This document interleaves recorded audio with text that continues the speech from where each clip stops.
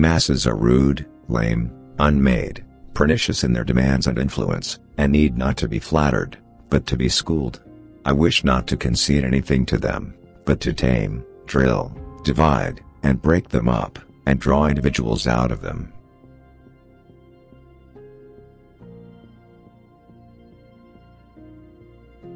If we walk in the woods, we must feed mosquitoes.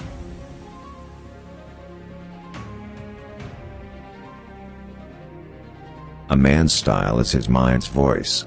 Wooden minds, wooden voices.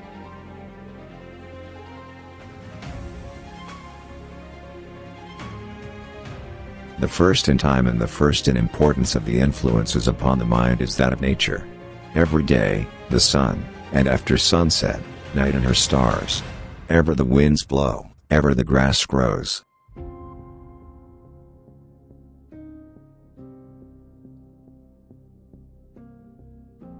Every materialist will be an idealist, but an idealist can never go backward to be a materialist.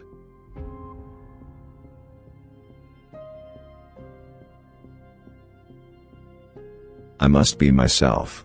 I cannot break myself any longer for you, or you. If you can love me for what I am, we shall be the happier. If you cannot, I will still seek to deserve that you should.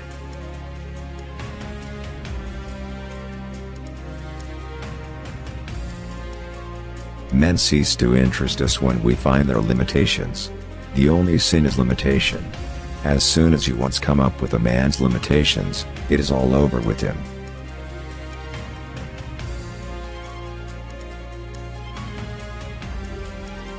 The stars awaken a certain reverence, because though always present, they are inaccessible, but all natural objects make a kindred impression, when the mind is open to their influence. Nature never wears a mean appearance.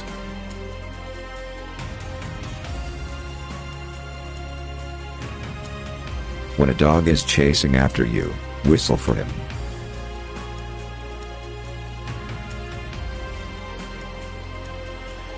Go off to the house of thy friend, for weeds choke the unused path.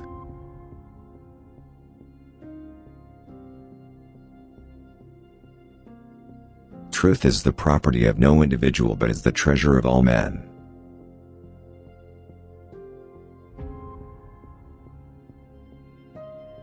Crossing a bare common, in snow puddles at twilight, under a clouded sky, without having in my thoughts any occurrence of special good fortune, I have enjoyed perfect exhilaration.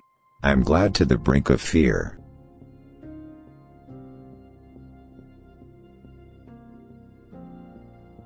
Europe extends to the Alleghenies, America lies beyond.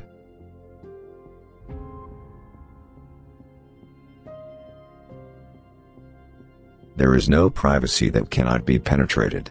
No secret can be kept in the civilized world. Society is a masked ball where everyone hides his real character, then reveals it by hiding.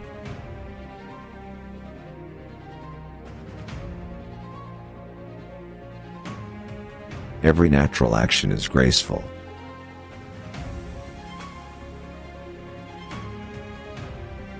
All history is a record of the power of minorities, and of minorities of one.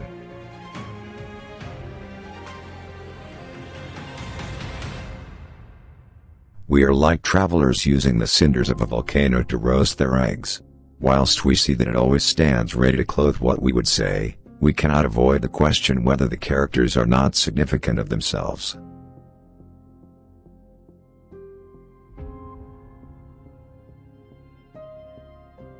All great men come out of the middle classes.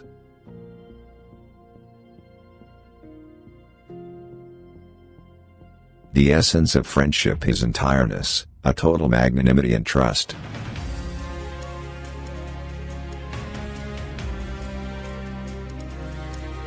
Education should be as broad as man,